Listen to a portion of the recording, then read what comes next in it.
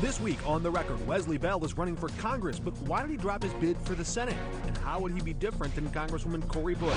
He was Donald Trump's attorney general. One of the former president's loudest critics still says he's open to voting for Trump in November. But will Bill Barr back one of Trump's primary challengers and his new focus on fentanyl? Plus, with a bitter budget battle in St. Louis County, what exactly constitutes a cut? We check The Record to sift through all the spin. It's coming up right now.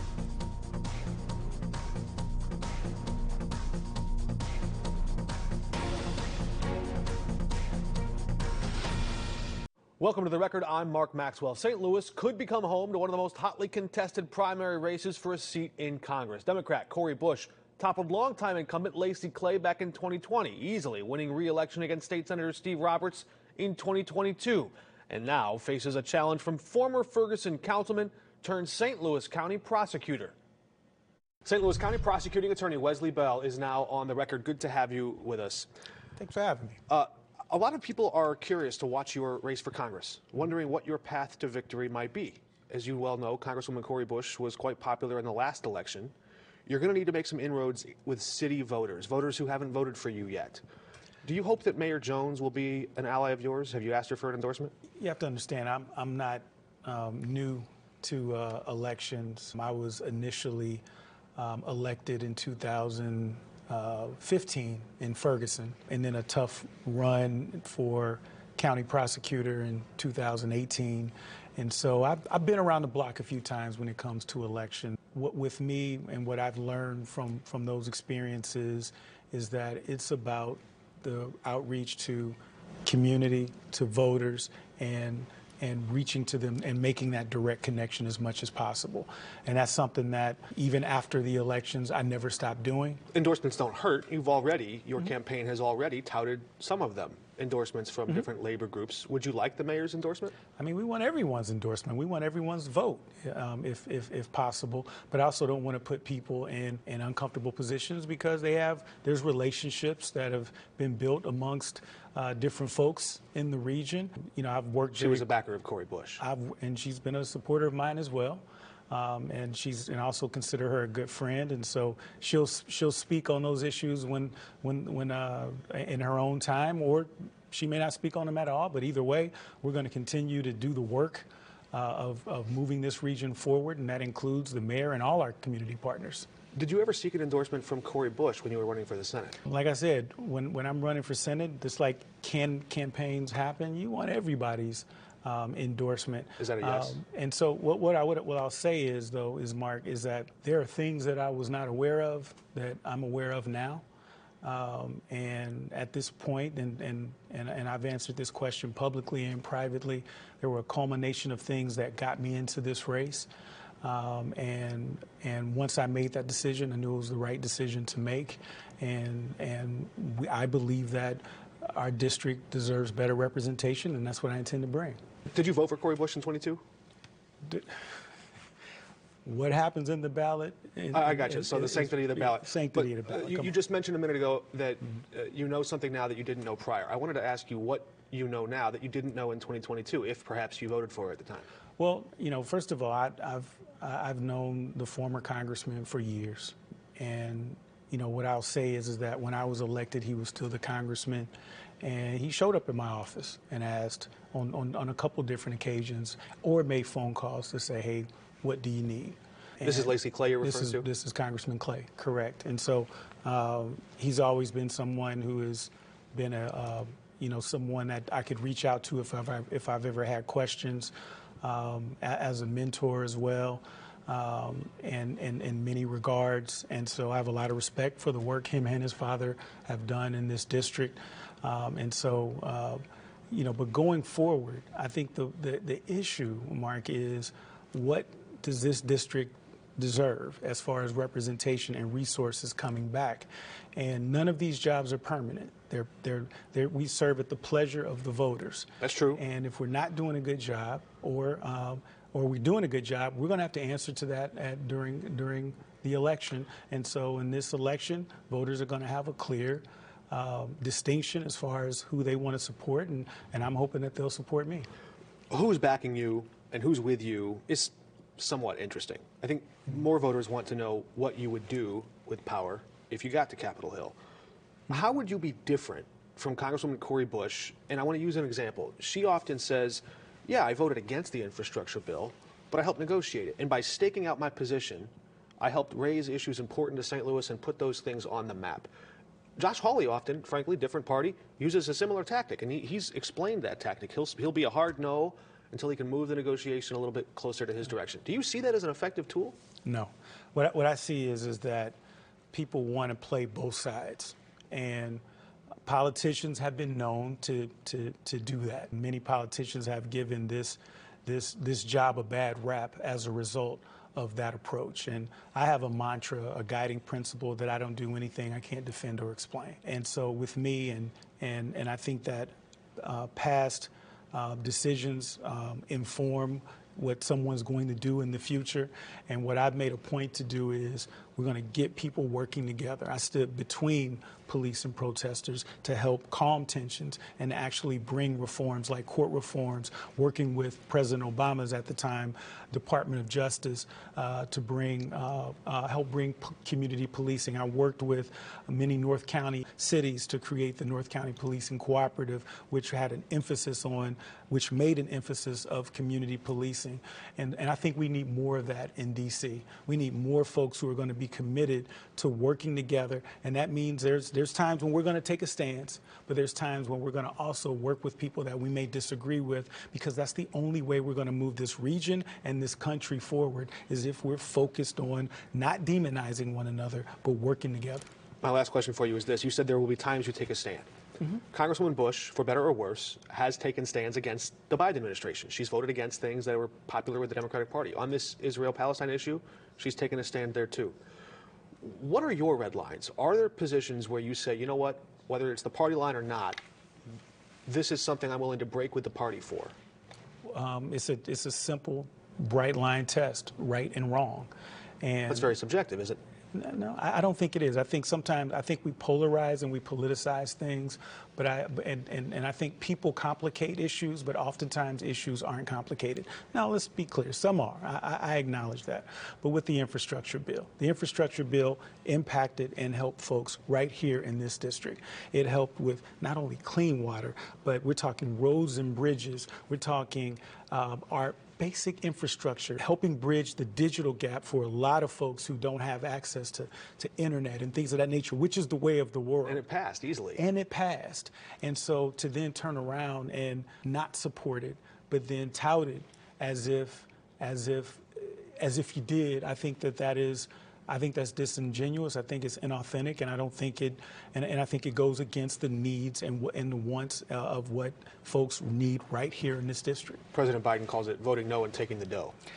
You know what? I think that's probably a good assessment and an accurate assessment of what it is. At the end of the day, we need folks who are going to be committed to working together. We got enough people that are looking to polarize and politicize every single issue, and nothing gets done. We need folks up there who are going to help build consensus, because that's what our government is built on.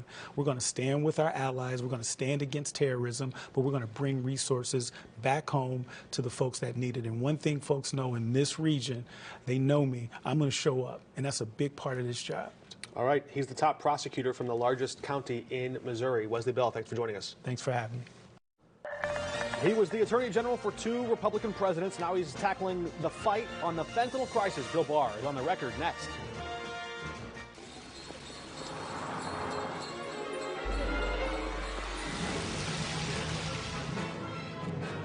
This may look like a holiday shopping showdown, but it's a Nissan sales event ad.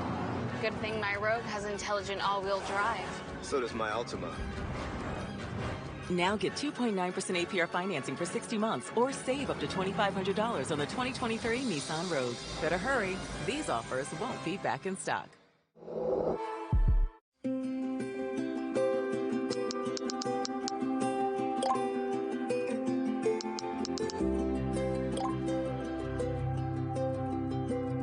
Your neighbor for life. Neighbors Credit Union. Is your little boy or girl off the naughty list? Well, don't miss your last chance to get toys at a huge sale December 17th at your local Farm Home Supply. Here are some of our favorite deals, including this Build-A-Buddy tractor for under $20 and this huge remote control buggy for under $50. And get 25% off our huge selection of Melissa & Doug, including barn and pizzas. And get 20% off all games and puzzles, including a new favorite, Chicken Poo Bingo. And one of our best sellers from last year's back, this toy hauler is under $25. See all these deals and more right now at farmandhomesupply.com. Arby's added 6 pieces of bacon to Arby's burger. Adding more stuff wouldn't be responsible. So Arby's took a step back and doubled the cheese anyway. Arby's, we have the meat. Renewal by Andersen can make replacing your windows and doors really affordable. And getting a price? Well, that's easy. Just scan this code and self-schedule your own appointment. You don't have to talk to anyone, and you can do it 24 hours a day. Just scan and pick a date and time that work for you. Renewal by Andersen has more 5-star reviews than other leading full-service window replacement companies. Learn why. Scan the code now to self-schedule your window and door appointment. That's a pretty tight spot. Watch this. Your Buick parks itself. That's so you. Of course you know where we're going. That's so you. I got a 6th sense. And a head-up display. They're here. At the heart of every Buick SUV is you. Discover the joy this holiday season and get 1.9% APR. Plus, current eligible non-GM owners get up to $1,250 purchase allowance on 2023 Buick SUV models. Plus, no monthly payments for 90 days. Our country's founding documents declare we have a God-given right to life, liberty, and the pursuit of happiness. But a rapidly rising trend poses a significant threat to all three. Fentanyl is one of the fastest growing killers in this country and often strikes by surprise. Now, a man who twice wore the badge as the nation's top cop is taking on that challenge. Former U.S. Attorney General Bill Barr is now on the record. Mr. Attorney General, great to have you with us. I know you're here to talk about this fentanyl crisis. I want to get to that in just a moment. First, a lot of voters are watching this presidential election cycle. We've seen some quotes that you're not still decided on who you might vote for in a general election. Who do you like in this Republican primary? You know, I've made clear that I'd like to see someone other than Trump as the Republican nominee, and I haven't picked one of the challengers. I think DeSantis and Nikki Haley and Chris Christie are doing a really good job. And the reason I'm not for Trump is because I think one of these others would win a far more decisive victory and give us the strength in Washington, and more than just a lame duck, it would give us 2 or 3 more terms to get the changes we need to turn America around and get it on the right track. And I think the recent poll, for example, on Nikki Haley showing that she would have the biggest victory over the Democrats since Ronald Reagan sort of illustrates that point. So I think the Republicans should go for the biggest victory in order to turn things around in this country. Sounds like you're leaning toward Nikki Haley in that case. Whoever can show that they can have the best chance of beating Trump, and I think we'll see that maybe after New Hampshire. Interesting question. You've been working with this American Free Enterprise Chamber of Commerce on the issue of the fentanyl crisis and fake pills. Many Americans may know that fentanyl is not, it's often shows up in places where people might least expect it, or it shows up blended with something else. In your view, is the Department of Justice doing enough to identify where these fake pills are appearing in the marketplace? Yeah, I do think the department on the enforcement side has a very strong effort, and obviously it needs to be stepped up more. Resources are a constant constraint on the law enforcement side. But we think we know where it's coming from, and we're getting more and more intelligence and more information. The precursor chemicals largely come from China. They are sent to Mexico, and they're fabricated into pills that are made to look like things like Adderall and Xanax, you know, study drugs or party drugs that are often taken by young people. And then they're smuggled into the United States in vast numbers. It's a hard thing to police against. Probably the most important thing we can do now to save lives at the front end are public services like you're providing here by covering the story and help educate the public about the hazards these pills. And basically, when you don't buy drugs with a prescription through authorized channels at a drugstore, an FDA-approved drugstore, you're taking a big risk, especially when you buy them through social media and online. You heard the announcement from China's President Xi Jinping that that nation is going to try and crack down on the manufacturers that make many of these ingredients before they arrive and are blended in those synthetic pills in Mexico or elsewhere. How do you evaluate the intention of a claim like that? We've heard China make those claims before.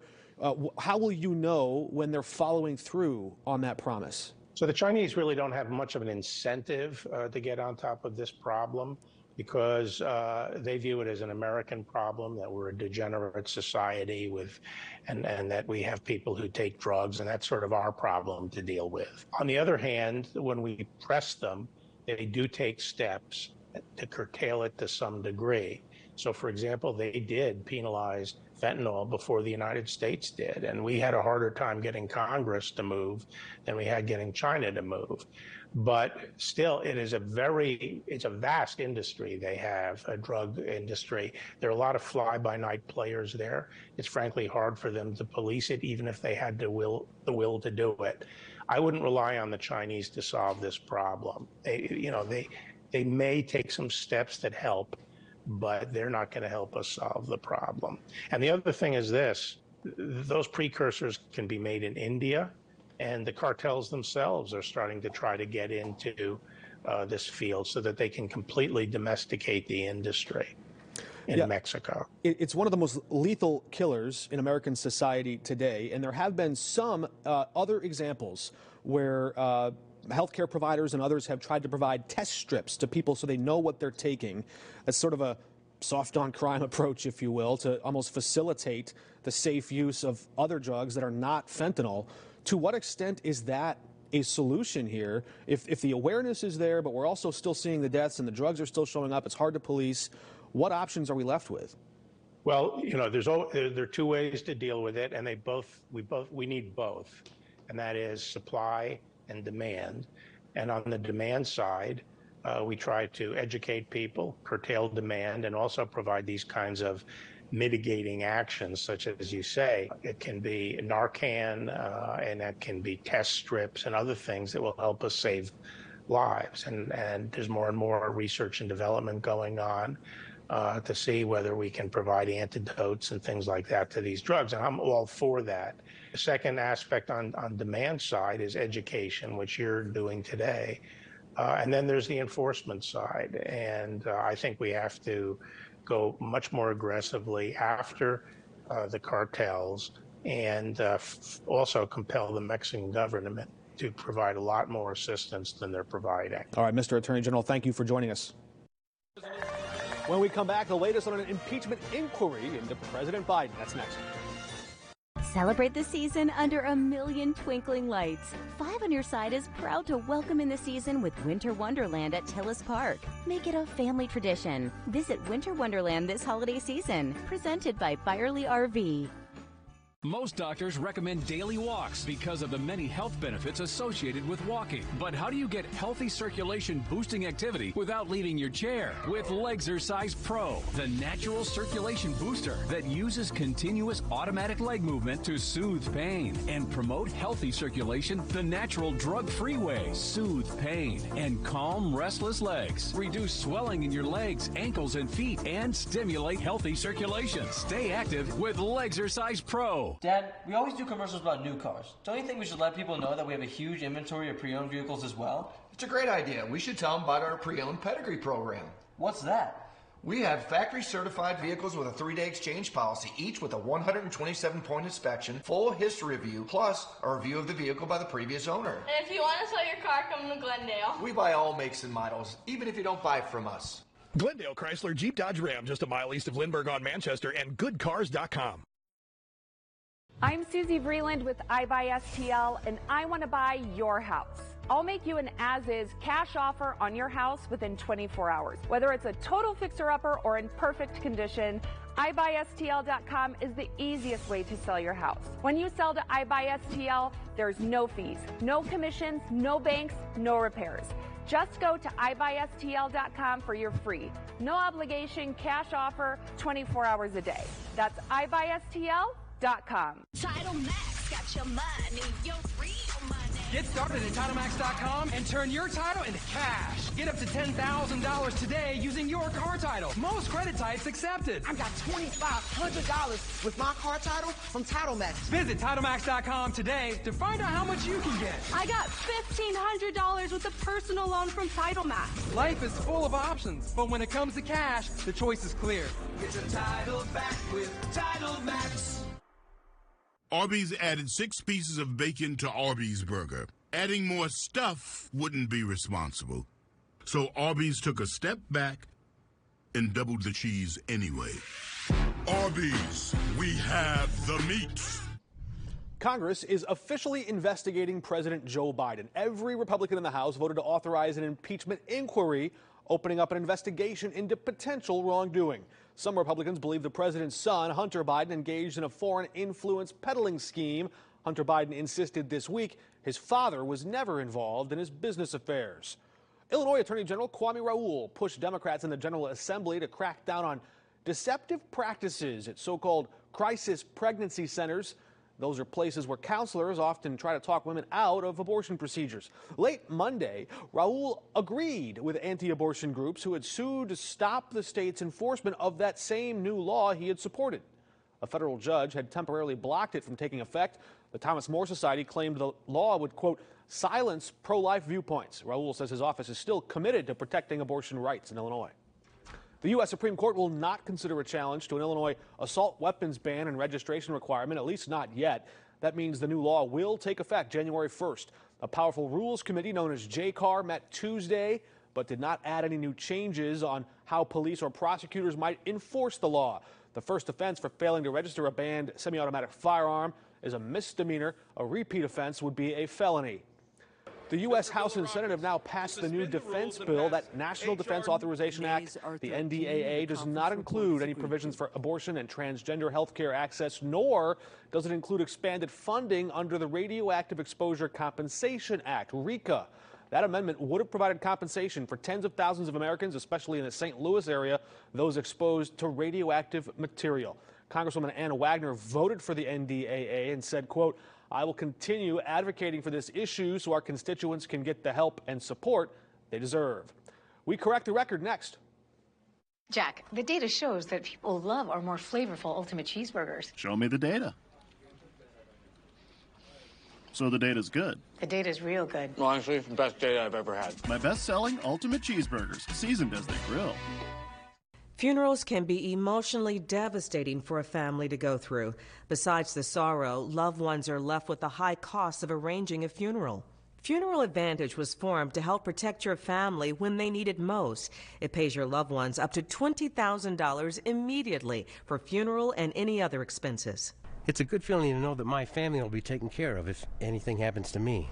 Funerals can easily cost $9,000 or more, but government benefits pay only $255, leaving your loved ones to pay the rest. It's so easy. Just answer a few simple health questions. This is so affordable, even for someone like me who's on a fixed income. If you're 40 to 85, get information on how to protect your family. Funeral Advantage is something we all need. There's no risk or obligation. Call now. Get the facts about how easy it is to protect your family. Call 800-565-4082. That's 800-565-4082. Whether you celebrate mistletoe magic in a Cadillac XT5, festive gatherings in a Cadillac XT4, or reinventing traditions in a Cadillac XT6, this holiday season, Cadillac is celebrating you. Get 2.9% APR for 36 months plus $1,000 purchase allowance on the 2024 XT5 and XT6. At Hoffman Brothers, our heating professionals have over 40 years of experience. With colder temperatures expected to return this winter, you can count on us to ensure your heating system is running efficiently and effectively. Whether it's a simple repair, maintenance, or even replacing your entire system, our expert technicians will provide you with options to choose what's best for your home. Don't wait until it's too late. and call Hoffman Brothers today for all of your heating service needs. Mizuru tweets, confession, I really like Jack in the Box Tiny Tacos. My crunchy tiny tacos with creamy avocado lime sauce? There's a lot to like. I have a confession too. One time, I've been advised to stop talking. Tiny tacos, get them regular or loaded. Welcome back. One of the guiding principles of this program is just because a politician says something doesn't make it true. That means sometimes we have to correct the record. Take this week's budget drama in St. Louis County, for example. County Executive Sam Page delivered his spending plan. The county council countered with theirs. The two sides disagreed about where to set spending levels and whether to raise taxes. In this 3-page letter printed on official letterhead, complete with the county seal, Sam Page uses the word cuts 10 times to describe the council's more conservative plan. My cuts, your cuts, expected cuts, further cuts, budget cuts, and so on it goes, to the tune of $15 million. Back to that figure in just a moment. The politics were pretty obvious. Page was applying painful pressure in North County, trying to twist the arms of Democrats on the council to back his plan. Well, it backfired instead. They called his bluff and voted against him in the end. But they also pushed back against Page's dollar amounts and definition of cuts. Councilwoman Rita Hurd-Days said these were not cuts, this was money they never had. So who was telling the truth? This letter from the county executive says $15 million in cuts. It appears to cite this other letter from the county council making $14.2 million in cuts, but cuts to Page's wish list, not cuts to actual government spending levels. We checked with government budget experts in different jurisdictions just to make sure they didn't have any rooting interest in this particular squabble. They told us the best and easiest way to compare apples to apples is to compare this year's budget and its spending levels to last year's, year over year. But even the council wasn't using that metric. They were comparing their 24 spending plan to a moving target, a revised 23 budget that was updated in the middle of the year, further muddying the waters here. So we dug into the numbers and found that this new budget would actually authorize the county to spend $33 million more than it did this year. Almost half of that increase goes to police, another $9.4 million to justice services, IT and elections, each getting about $2 million boost. The prosecutor, county executive, administration, and counselors' offices would each take a modest haircut. In other words, government lawyers and bureaucrats in departments that can't seem to fill open jobs, well, those departments don't get to collect the checks that might have paid for them. So no, this budget does not include deep cuts. A few departments may have to tighten their belts somewhat. Most get more money. A few get a lot more. Only in politics can $33 million in more spending equal cuts. That does it for us. Thanks for watching. We'll see you right back here at the same time next week. Until then, we're off the record.